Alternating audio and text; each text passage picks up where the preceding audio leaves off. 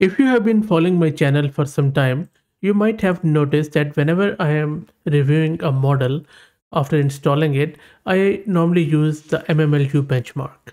MMLU stands for Massive Multitask Language Understanding. It is a benchmark that evaluates a text model's multitask accuracy by testing its language understanding across multiple domains. It covers 57 tasks across various subjects, including maths, history, computer science, law, ethics, biochemistry, physics, economics, maths, medicine, astronomy, and lot more. The MMLU benchmark provides a way to test and compare various language models and can be used to analyze models across many tasks and to identify important shortcomings. In recent years, advancement in large language models, or LLMs in short, have significantly transformed the field of NLP, or natural language processing. These models, including state-of-the-art examples like GPT-4, Gemini, Claude, Mistral, are pushing the envelope both in general applicability across various tasks and specialized performance in specific areas. A key objective in this ongoing development is achieving expert level or human level intelligence, characterized by a performance that meets or surpasses the top 10% of skilled adults in a diverse range of tasks. To effectively track the progress towards the goal of this expert level intelligence, it is very important to evaluate these models on a broad range of tasks. And there are multiple popular benchmarks used to measure such general intelligence. For example, in addition to MMLU, which I just described, we have AGI Eval that focuses on general exam questions from SAT, GRE, and various other. Then we have ARC, which focuses on science-based questions. We have BBH that focuses on solving hard synthetic tasks. And then we already discussed that MMLU includes a broad range of exam questions from 57 subjects across science, technology, engineering, and maths plus social sciences. Among these benchmarks, MMLU has emerged as a de facto standard for evaluating LLMs due to its broad coverage and high quality. But the rapid progress of current LLMs has quickly led to performance saturation on MMLU. Since GPT-4 has achieved 86.4% in March 2023, there has not been any significant progress on the benchmark. Most recent frontier models like GPT-4 Turbo, Gemini 1.5 Pro, Anthropic's Claude, Llama 3 400 billion, they have all settled an accuracy between 86% to 87%, which is not different from last year. Also, the recently published GPT-4o has achieved remarkable performance boost like 10% improvement on math chatbot arena, but on MMLU it is just 87%, so which is only 1% improvement from last year.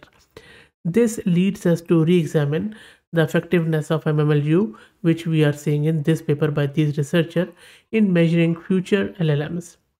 Also, besides the saturation issue, the performance on MMLU is also known to be highly sensitive to the prompt and scoring function, which causes significant order changes in the leaderboard. So that is why there are a lot of issues which have been identified by a lot of people. For example, in this research paper, these researchers have come up with a lot of issues, including that the questions in MMLU only have three distractor options. LLMs could potentially exploit shortcuts to derive the answer without truly understanding the rationale, and that could lead to an overestimation of LLM's true performance. That also leads to a degree of instability. Then we have the questions in MMLU that are mostly knowledge driven without requiring too much reasoning, especially in the science and technology. That reduces its difficulty. Also, most models achieve better performance with direct answer prediction without chain of thought, and that's a big issue.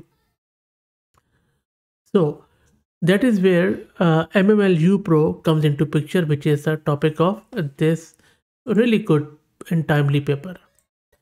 MMLU-Pro is a comprehensive benchmark designed for pro-efficient level multidiscipline language understanding and reasoning.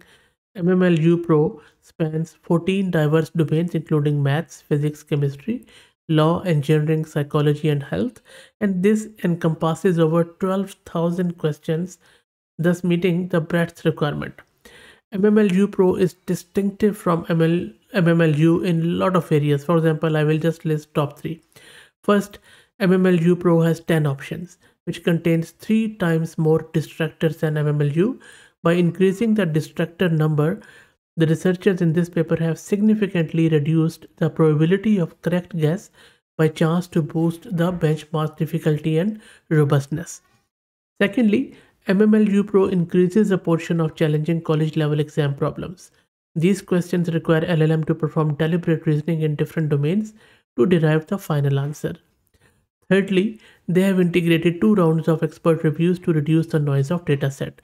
The first round is based on expert verification, and in the second round, they have utilized the SOTA LLMs to identify potential errors and employ annotators to perform more targeted verification. So, all in all, I think this MMLU Pro necessitates chain of thought to achieve promising results. For instance, chain of thought can boost the performance of GPT-4o by 19%. So this is, I guess, amazing feat. I'm very excited to, um, look at this research, even if it it manages to improve the chain of thought.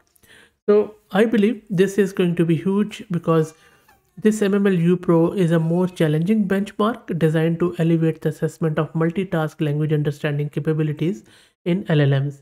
By incorporating more complex, reasoning intensive tasks, MMLU Pro addresses the performance saturation observed in previous benchmarks, effectively differentiating models' capabilities.